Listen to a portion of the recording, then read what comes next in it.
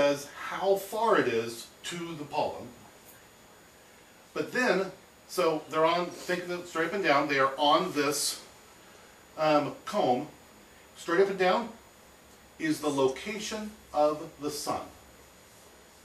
So they will take that location of the sun, and if they say, well, the sun is where that light is up at the top of the room here, and they say, well, the pollen is over that corner. So they will tilt X number of degrees, do the waggle dance that way, come around, waggle dance the other way, and they will tilt it based on where the sun is when the bees leave. Now, they may have been gone, say, a mile.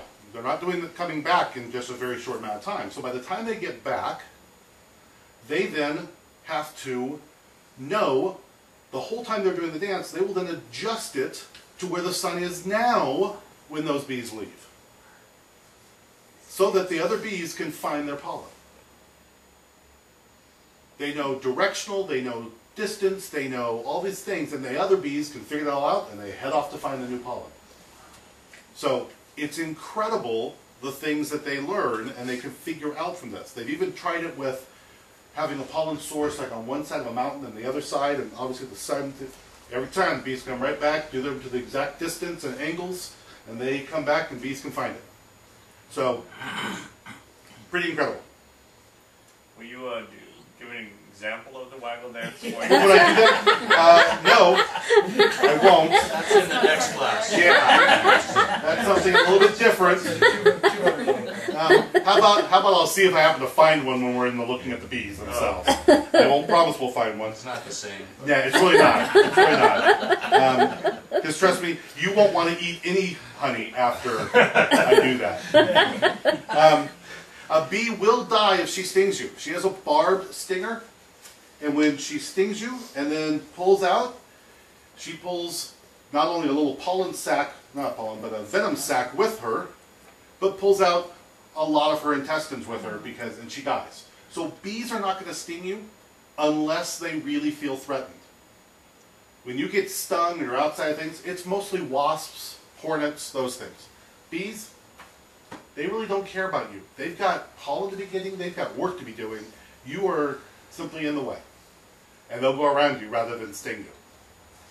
But they will protect the hive if they think that that's something that's needed. So, I've been stung from when we got our bees at the end of April till now. I think I've been stung about 8, maybe 9 times. Why are you being mean to your bees? I know. Well, because I'm the one going way into their hive. They're not really pleased about that a lot of times. Most people aren't going into a hive. But if you do, most times also, I rarely, today I'll wear a full cover that goes to my wrists, and I've got long sleeves. Most times I put on just a veil, and I'm in shorts and short sleeves, and so I may get stung on my arm or a leg or something. It's not that big a deal. So, and the sting itself, it's really more the next 2 days or so where the area around where the venom got in is a little, and the venom sac will keep pumping. So if you do get stung, get a fingernail underneath it and pick it off your arm quick or something. Less venom, less pain later. A couple Benadryl and you're fine. If anyone, is anyone allergic to bees that you know? Because we do keep an EpiPen in the house in case I need to hit somebody. But I'm good. So the drones. Drones are the males. They have one job and one job only. Mate with the queens. Other than that, they're useless in the hive. They have no job in the hive. I'm gonna go there. They have very large eyes because they have to be able to find the queen they mate about 60 to 70 feet in the air, off in the middle of it's what they call the drone zone, where the drones go and the new queens go to meet the drones. Some kind of club or something. Yeah, it is. It's up in the air somewhere. You can't find it unless you got the invite. So they check them at the door, and that's what they bring in. And so the queens, they meet there. They don't mate with their own queen. So the queen from their hive, they don't mate with her. They mate with other queens from the area. And they'll mate, and like I said, the queen when the queen mates with the drone dies. The lower half of its body is ripped to shreds in the sense, and they die. If a drone does not mate and makes it and lives all the way till fall, well, they're going to eat more because they're larger. they're going to, they don't do anything in the hive. So the workers bite a couple holes in their wings and push them out of the hive. And there they die. Because the workers know that come spring, we'll just make more. We don't need them. Lesson for the state welfare program.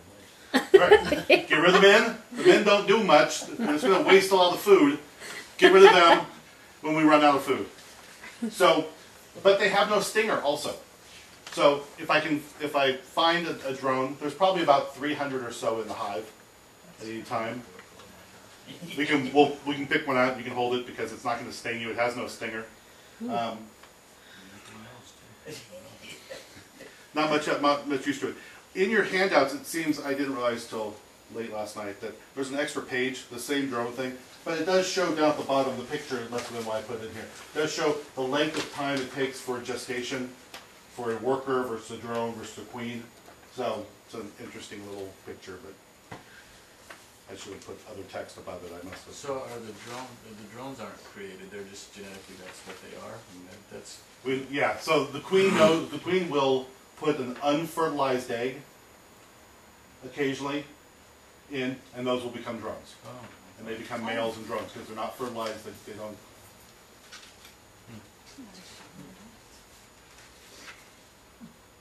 And so you really will have in a hive, all of them have the genetics of the queen and of 8 to 10 other hives that they'll mix with, because she's going to have mated with a number of them to mix up the genetics. And that those drones who have those genetics then go out and mate with a different queen, and she gets different genetics. So it mixes up that genetic pool pretty quickly in the hive and around your area. So if you have the Italian bees and somebody else has the others, It doesn't matter. It's all based on what type of queen you have. So they're Italians because you have an Italian queen. And that's the characteristics they will take on as to honey production and wax and those type things. This spring we got a black queen. And, Well, and I've noticed now that our bees from that hive are predominantly black.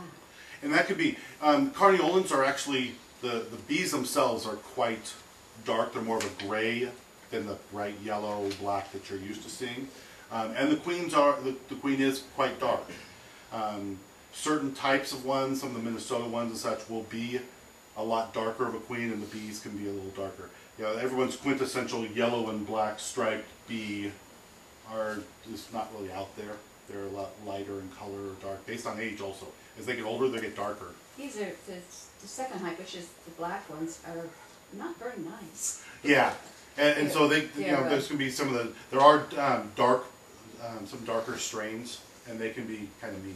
Yeah. If anyone's wondering also when you say not nice, A lot of racism going on. the dark ones, not the dark ones, but you have, everyone hears about the killer bees Oh yeah. and such.